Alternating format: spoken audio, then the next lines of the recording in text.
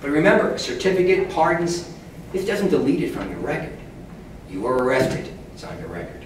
You were convicted, it's on your record. If you went to jail or prison, that's on your record.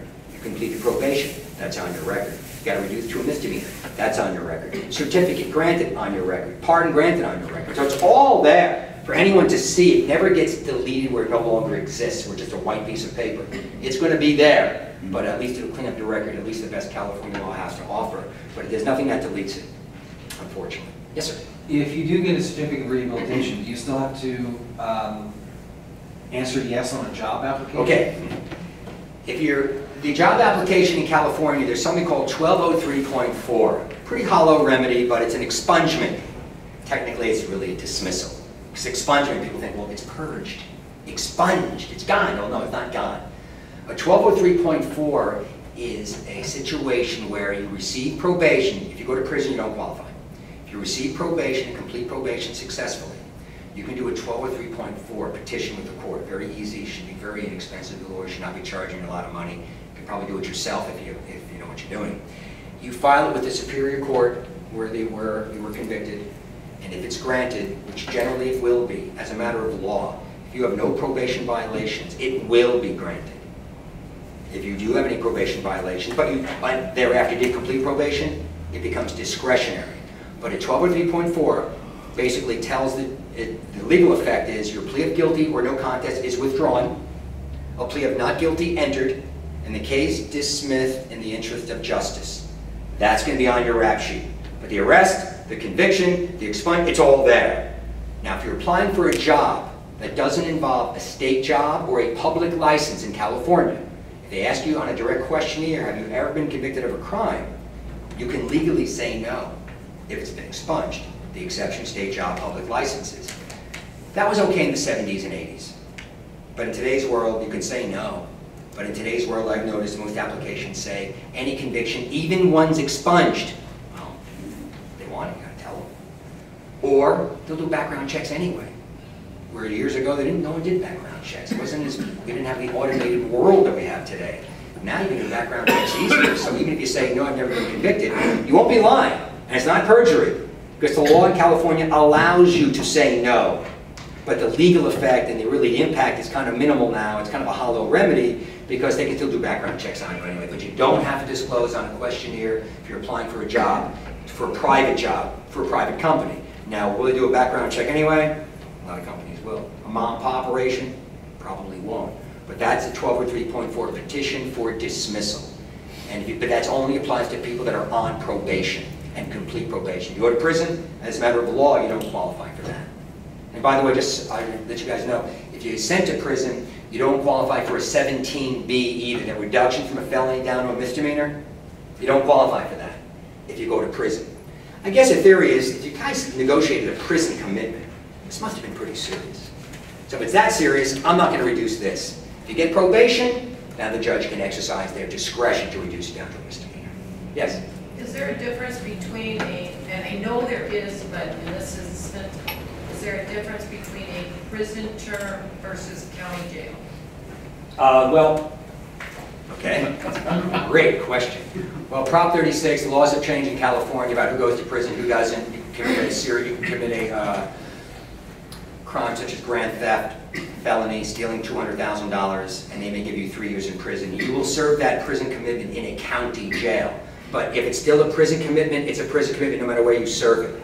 So if it's prison, it'll say on your rap sheet, it'll say on the form that you plead guilty that you're being sentenced, ma'am, to state prison for 3 years. Where you serve it is not determinative of whether you go to prison or not for this our conversation now. So that just deals with money and housing. Redistribution of money and housing and bed space. That's going to keep some of these low-risk offenders, certain types of crimes, in county jail. Even though they're committed to state prison, they can serve that prison time in a county jail. And they get paroled from county jail. As opposed to people who get placed on probation. Where do they go if they serve jail time? That's automatic county jail as a matter of law if you get probation. When you get released from jail, you're on probation. So, yeah. My question, I guess, is my husband took a plea deal that he was to serve his time in county jail. Okay, but did he get probation? Was probation granted? Yes. Or didn't, oh, then he got probation. But I'm sure he's not serving more than a year. He served a week in the county jail. But what was his sentence? Oh, a year in the Yeah. county jail Very as typical. opposed to state prison. Very typical. Then that is a probation grant. He serves a year in jail. 290 offenders sometimes may get out. In LA County, maybe it's supposed to be 85%, but they may kick people out earlier. But that person got probation because he went to county jail. You'll know if you're sentenced. Either you got probation or you went to prison. Where do you serve it? That's this new system they're trying to create to move money, move bed space. Right, okay. So you're saying that they determine that by the severity, if you will, of jail versus prison. But if it's a one-time offense and you got half time anyway, you did do the 3 years and did, 18, 17 months. Yeah. Is that considered as a way to possibly go from to a misdemeanor? No. Once the judge denies probation, which can only be obviously on a felony, you can't go to prison on a misdemeanor. Got to be only a felony. Right. The judge denies probation. It's because either the conduct is serious, or you have a prior record that's bad, or you have a horrible attitude, no remorse at all. The guy's he's a nut. And or the probation report comes back terrible. This guy's not treatable. He's not even taking responsibility. No, probation denied. You go to prison. No matter what you serve in prison, whenever you get out, it's of no consequence. Okay. Now, most non-violent, non-serious crimes, you're eligible for half time. But the law says if you're a 290 registrant, you'll serve 85%. Doesn't mean you'll do 85%, you may do a lot less. But the law says 85%. You don't get that half time on a 290 offense. Now, the statute says it.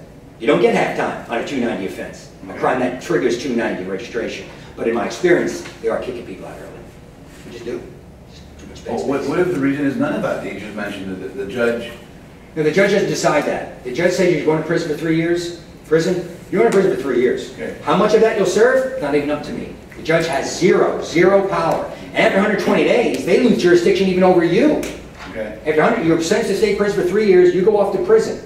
After 120 days, within 120 days, I can bring you back to resentence you if I forgot about something or the Lord brings something to my attention. But after that 120 days, and me as a Superior Court judge who sent you to prison, I lost jurisdiction over the case. Okay. I lost jurisdiction over you. So the guy gets out early or not has nothing to do with the judge. It has everything to do with the Department of Prison. Okay, so 10 years later, he wants to get it down to misdemeanor. Now what? It's reduced. If you went to prison, you can't get it reduced. It is not. Regardless of the world. At least the way the law is right now, 17B, you have to get probation. Okay. And to get it granted, they want to see you at least in Orange County, the judge that I deal with a lot on this, an XDA, she's actually not a bad judge, but a 17B will usually be granted if there's no violations while you're on probation, and you have material reasons why you want it granted, school, education, you want to better yourself, I'm going to give it to you. But if you violate your probation or you're messing up a little bit, they're more lenient. You can still get your certification of rehabilitation. Whether you go to prison or not, you can get a certificate of rehabilitation whether you go to prison or not. That's not our criteria. Like I said, forcible rape, guy gets 6 years in prison, he gets out, 10 years down the road, he qualifies for a certificate of rehabilitation.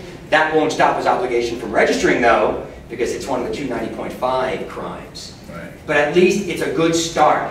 Right. It's a good start. And even to have on your record, even if let's say you still have to register, the governor doesn't give you a pardon, I'm still registering, but at least you have a certificate. Maybe a guy will hire you.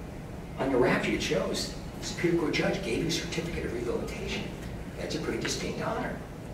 Maybe that might be enough. If you still have to register, there's no wiggle room anywhere, well, at least I got a certificate. And maybe employers interested in that, possibly. And that goes on your rap sheet, certificate of rehabilitation. That's good stuff. Will that get you off the Megan's list? No, the Megan's Law is different. Megan's Law is not, that doesn't care. Megan's Law only involves, like I said, if it's a 647, very strict. If it's a sex crime that you have to register, you have to prove the relationship, no oral cop, no penetration, all that stuff.